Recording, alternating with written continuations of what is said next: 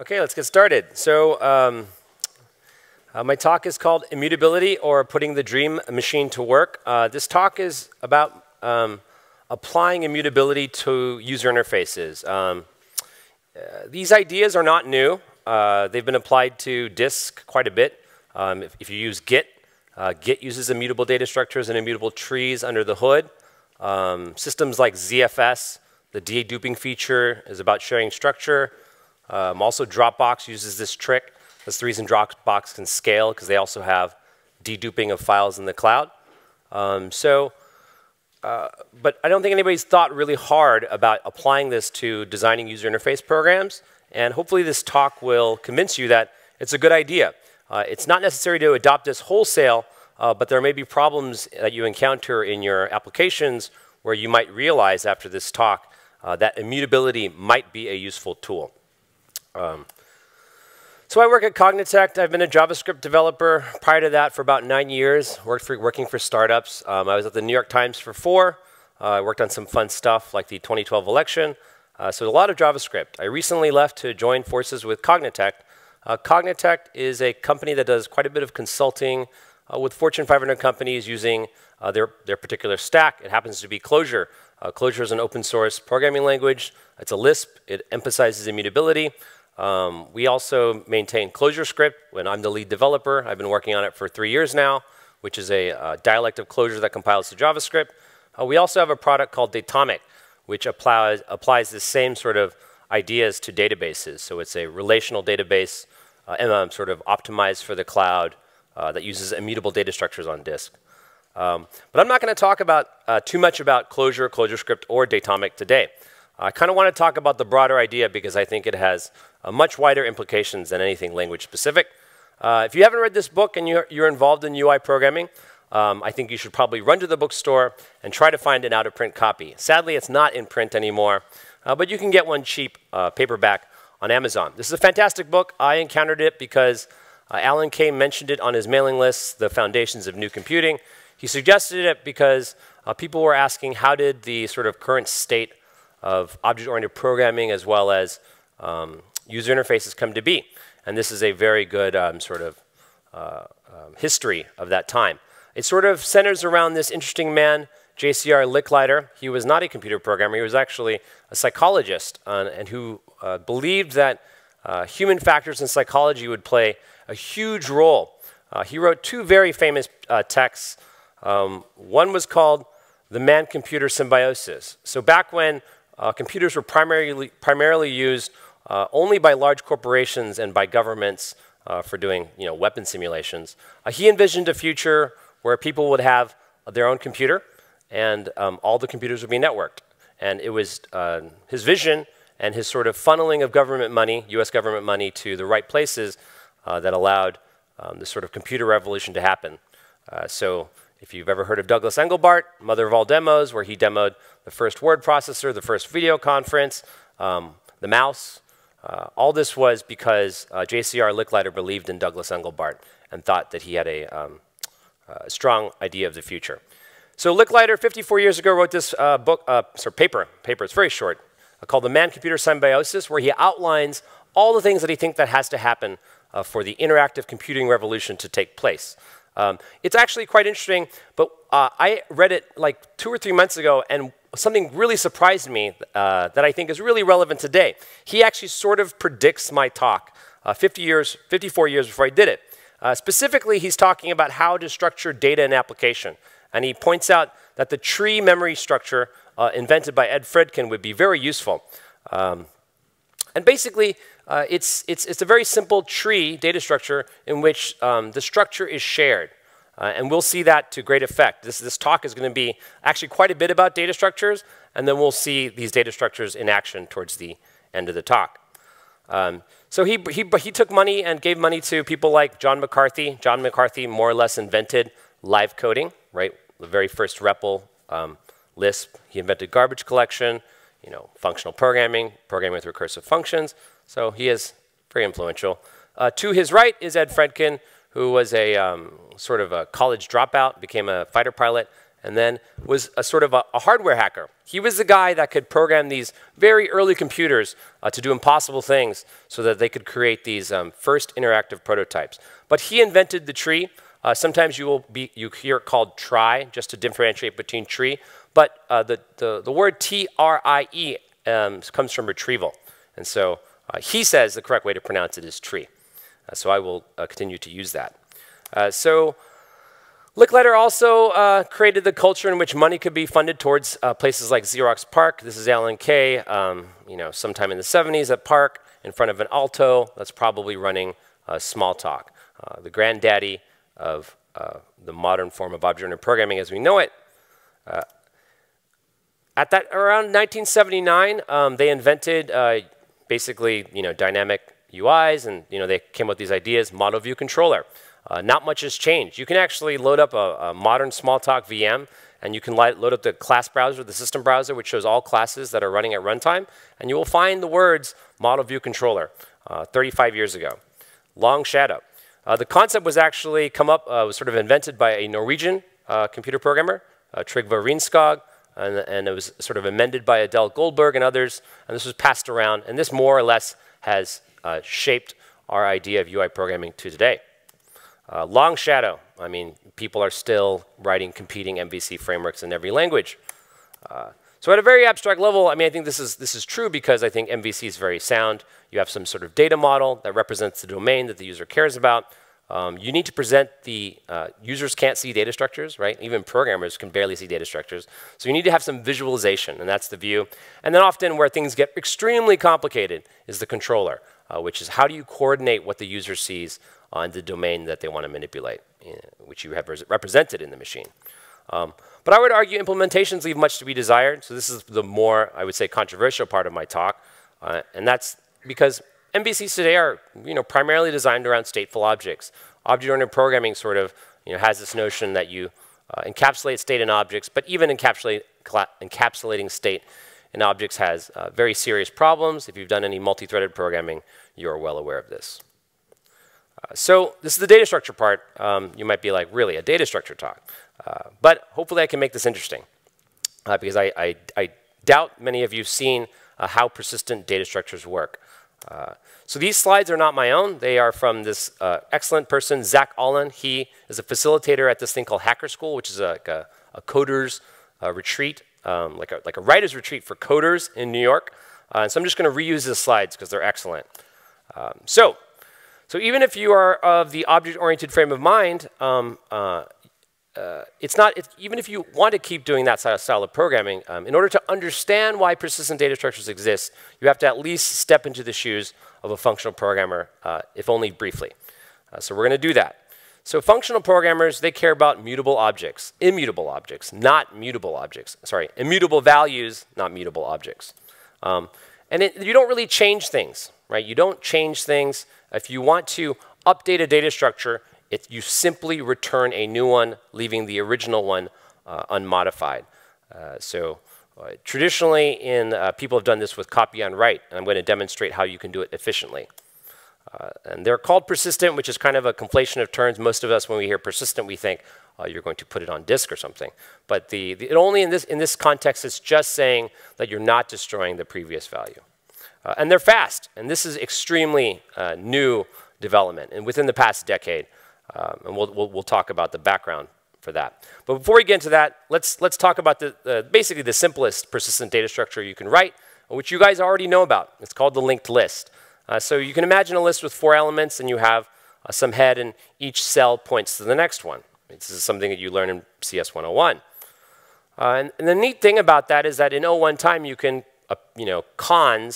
construct a new list by just allocating a cell and setting the pointer to the next tail. What's cool about this is now you have 2 distinct lists. They represent 2 different values. But if you look at the sort of layout here on the screen, you see that they share more than 50% of their memory. Right? 50% of their memory is shared. You could get the tail of the X list, and then you could cons another head onto it, and now you have 3 distinct values. They represent 3 distinct values, but again, they're sharing more than 50% of their memory. Structural sharing, that's what persistent data structures are really about. The structural sharding gives you a few things. It gives you space efficiency. It also gives you computational efficiency. So if you have used copy on write data structures, you'll see how we can be much better than copy on write. Copy on write works when your data structure is very small, but if you have, for example, a very large array, copy on write is going to take, it's ON. So the ideas that I'm about to present were first sort of researched, though not proven, by Phil Bagwell. He invented these data structures called the array map tree and the hash array map tree, and he did this. I believe the last one, maybe both, but at EPFL, which is the home of Scala. But it was really Rich Hickey who took these very cleverly designed data structures and then put an immutable spin on it, and then demonstrated that on modern hardware, you would get much better performance than you would expect. For example, you would think on paper that something like a finger tree, which is another type of immutable data structure, would be faster. But simply because the realities of modern runtimes and modern hardware, it's just not true. The data structures I'm going to show completely blow that stuff out of the water. So let's talk about the simplest one, the bit-mapped vector tree.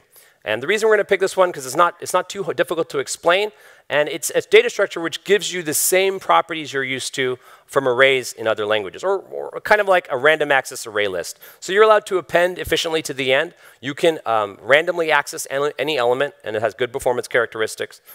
So it's very much like an array, except it has this new property in which that you can update it very efficiently without destroying the previous whatever value it previously represented, unlike mutable arrays.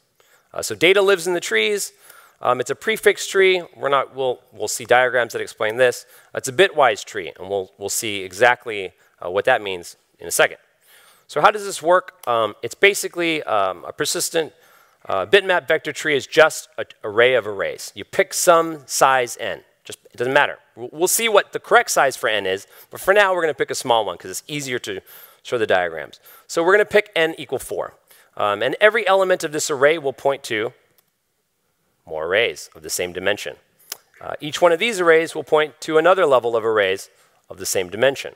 And then finally, you hit the leaf nodes that actually contain the values that you care about.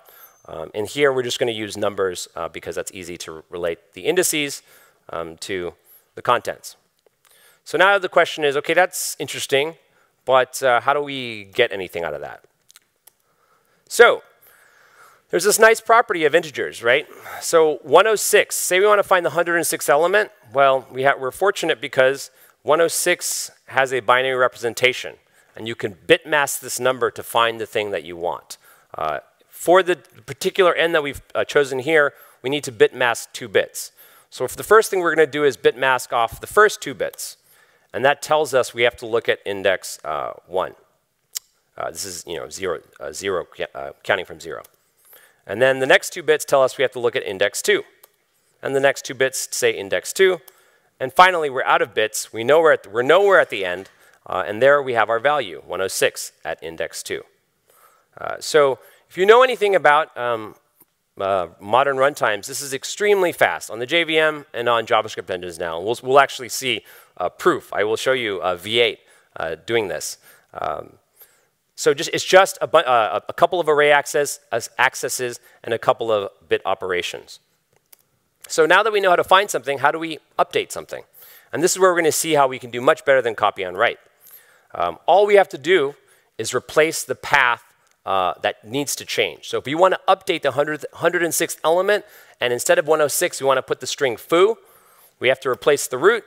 We have to replace the array on the path at the next level, the next level, on the next level. And again, we know which ones to replace exactly the same way as we knew how to find something, because the index of the thing we want to replace gives us the path.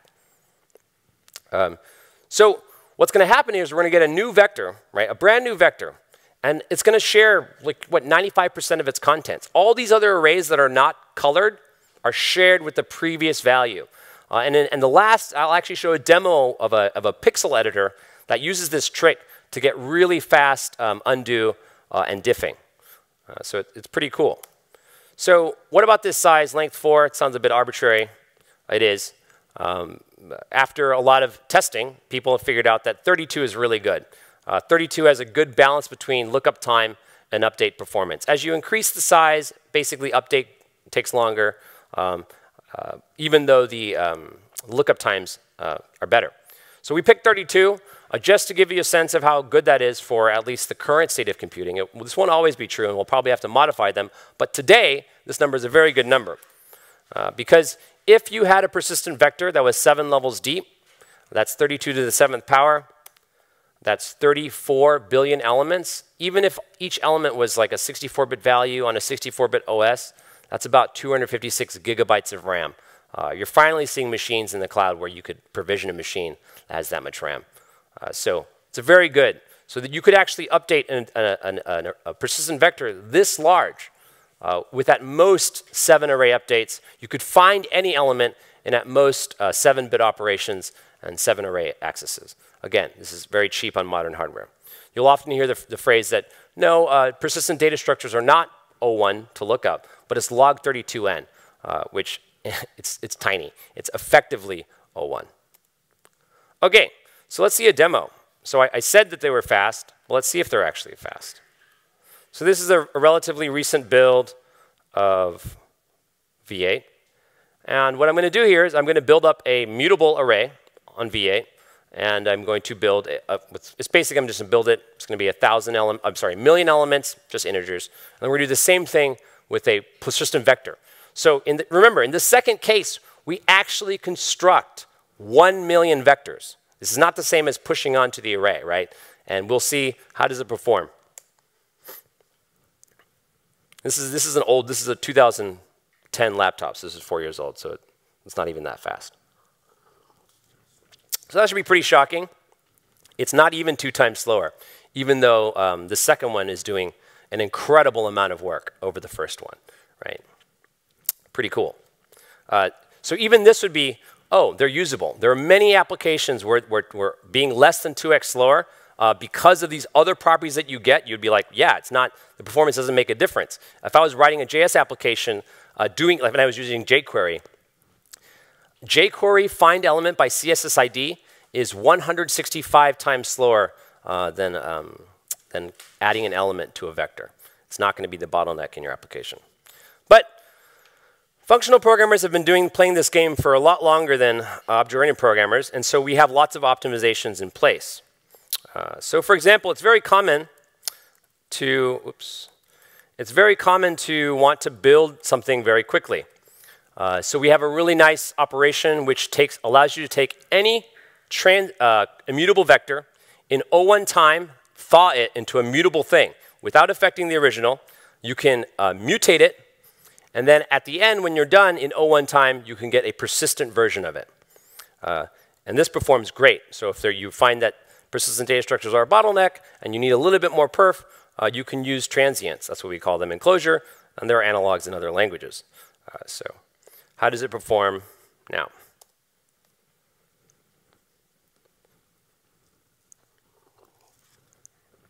So on this machine with this particular build,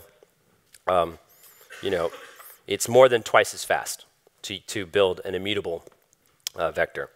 And this is, you might be thinking, well, that's V8.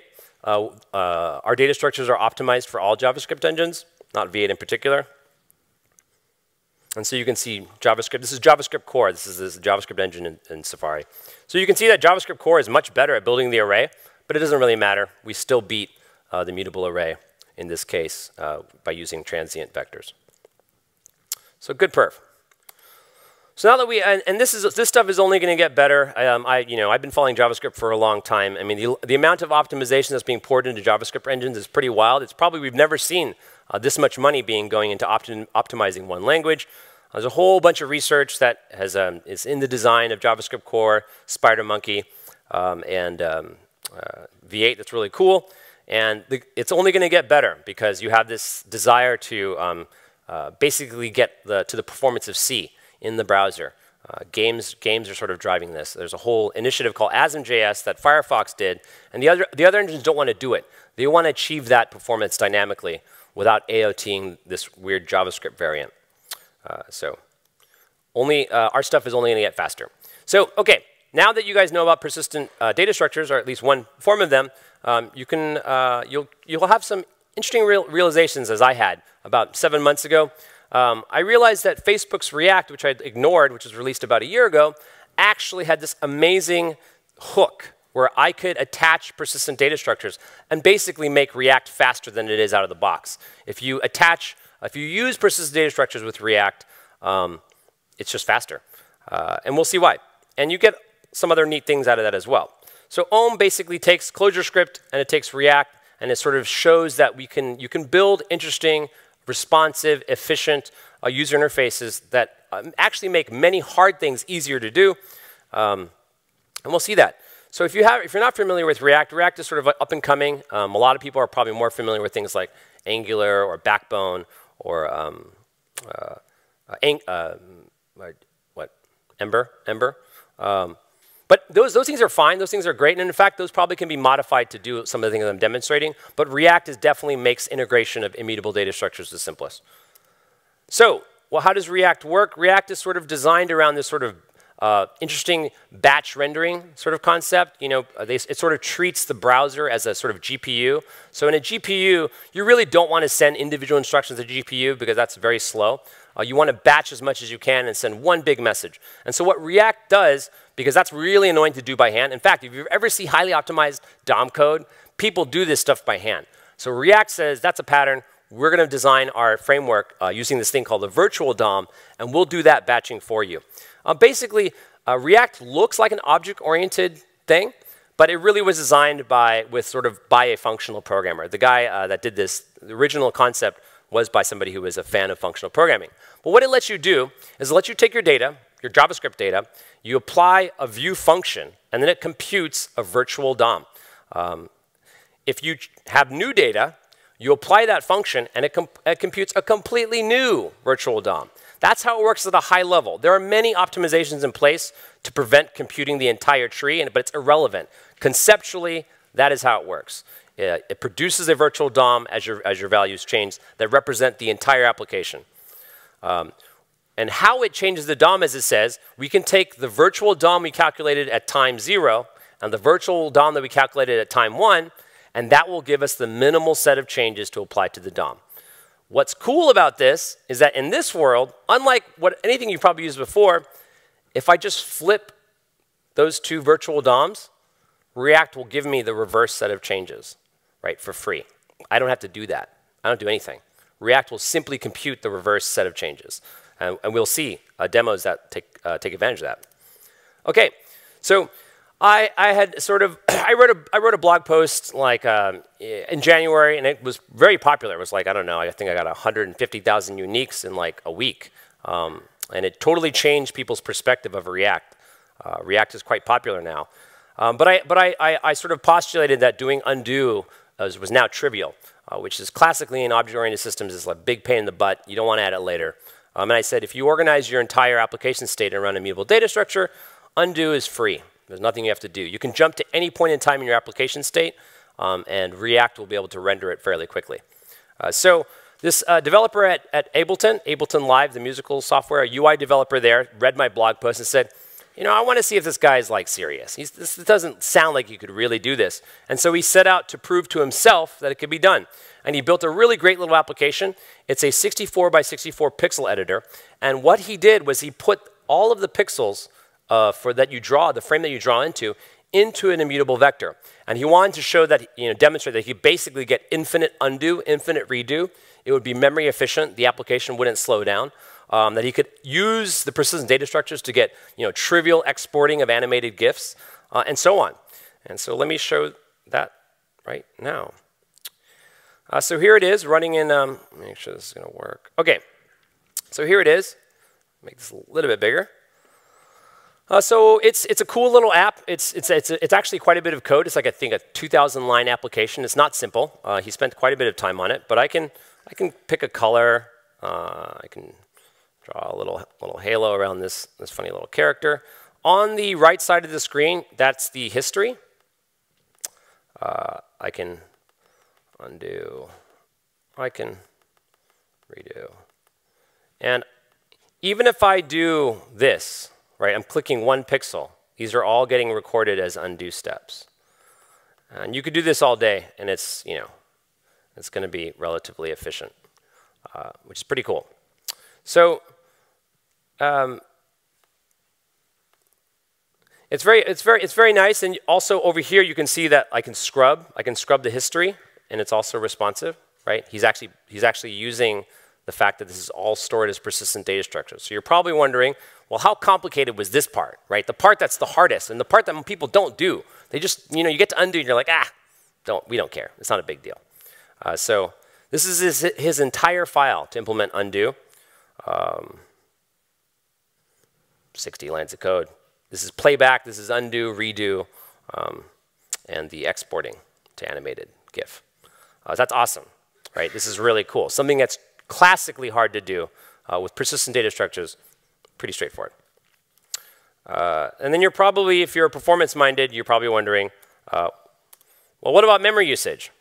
So this is, just for fun, I said, well, I'm going to take a persistent vector that has 4,096 elements, and I'm going to snapshot 1,000 of them. Basically, I'm going to store them in a root variable so that they get they're pinned, so that I can do a heap snapshot. Google Chrome DevTools has an awesome heap snapshot. It shows you exactly how much memory your JavaScript application is using. And so I snapshotted 1,000 frames. And then I took an array with 4,096 elements, and I randomly updated, but of course I had to copy on write. I had to copy on write every array, because if I wanted the same behavior, that's what you had to do. To do 1,000 snapshots took 0.2 of a megabyte with persistent vectors. On the right, you see that it took about 1.7 megabytes if I used copy on write with arrays. So it's nearly an order of magnitude memory saving. So it's not just speed. It also is very efficient in memory. So of course, people often misconstrue what I'm saying as like undo, redo. Well, that's great, but it doesn't apply to all applications. And people often don't understand that this is not about undo or redo. This is about very powerful state management. If you have modals, if you have a multi-step form where the user can press the back button, and you don't want to lose anything, and you don't want to have to do an extra persist to the server just so that they can click the back button and their form fields are pre-filled, right? Persistent data structures, you can step through time. You can even allow somebody to go backwards in their form, change a form, and then propagate those changes forward through history. So if you've ever done any Git magic, anything that you think is really cool, like with fancy Git tricks, you can do this in memory in your interactive application. So it's much bigger than undo, redo. It's about powerful state management tools. To the extreme, you have things like, an extreme case of this is Elm. So I'm sure, as many of you have seen, Brett Victor's talks. So Brett Victor's talks are really cool, but they're just prototypes. They aren't real. And so people at the end of his talks are all like, oh, that's what I want, but it doesn't actually work. So it's been interesting to see actually the functional, so sort of functional JavaScript and compiled to JavaScript people actually trying to do the real version of this. And Elm is a sort of functional programming language that targets JavaScript that also emphasizes immutability. And so they were also able to, with not too much effort, modify their IDE so that they use a persistent data structure to snapshot the state of the entire application. And you hit a bug, and you can basically pause, and it's been recording everything, and you have a slider. And you can actually slide the slider, see what values are wrong, change your values on the fly, change your program on the fly. That will get hot loaded, modify the states that the program is aware of, and you can edit and continue. So all this like he's going to modify, I think, the gravity. Yeah, pretty cool. So there are lots of possibilities, not just the ones I've talked about. Okay. So I'm going to basically almost getting towards the end. So if you want to play around with this and you're a JavaScript developer, you're interested in this type of thing, I wrote something 2 years ago now called Mori. It actually takes the entire ClojureScript standard library and presents it as a normal JavaScript library. You can include it the way you would include anything else. It's pretty nice. It's a fun way to play with it. It's actually quite popular in the Node community now, relatively speaking. It gets basically 8,000 downloads a month, which is not bad. So finally, people are warming up to it. When I announced this 2 years ago, for a year, I got 0 downloads. But I've been doing a lot of talks in the JS community about it, and people are starting to see, yes, this is valuable sometimes, and that's really cool.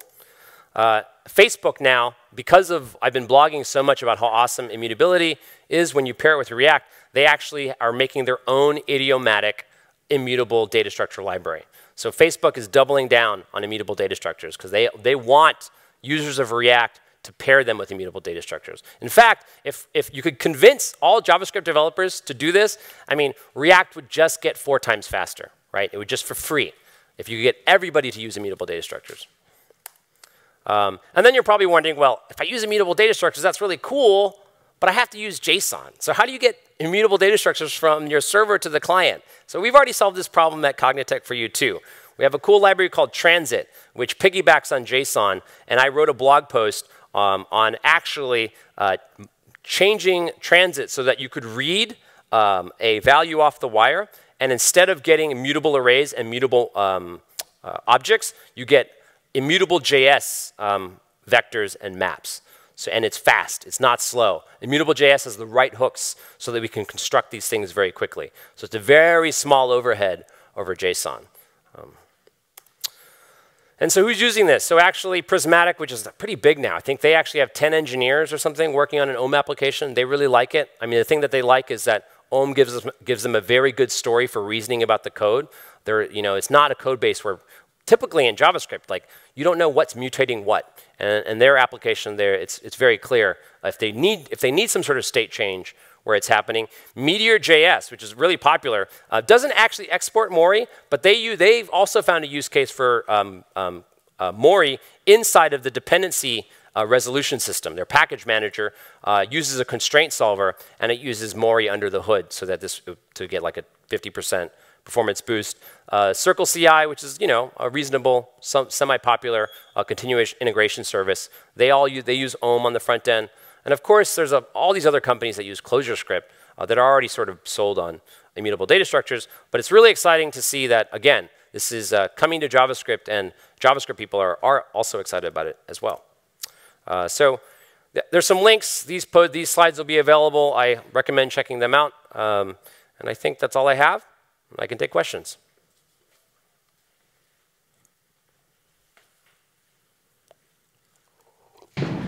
So, how do you deal with animations? Do every frame in the animation as a step, or is it just like one stage to another stage and say how to animate that? So, what I was alluding to early on is that you can pick your strategy, right? So actually, in Goya, when I'm scrubbing, I mean, that's an animation. So all he's doing is so it's not like you're going to stop using mutation, right? That's not going to happen. So he just takes each vector and he blitz it onto the canvas. So it's just grab a vector, go through every element, and in the for loop just mutate the canvas. You will use the same techniques for animation. So what kind of data structures do you have ready-made immutable implementations for? I'm sorry. So what kind of data structures? So you showed, vectors. Oh, okay. So what data structures do we have? We have sorted maps. We have sorted sets. We have sets. We have maps, vectors, queues, linked lists. I think that's it. Yeah. We're also very clever. I mean, so the thing is that honestly, some of these things that you use, there's like 5 data structures involved because you want to swap out the right one for the particular usage pattern so that you don't have to worry about it.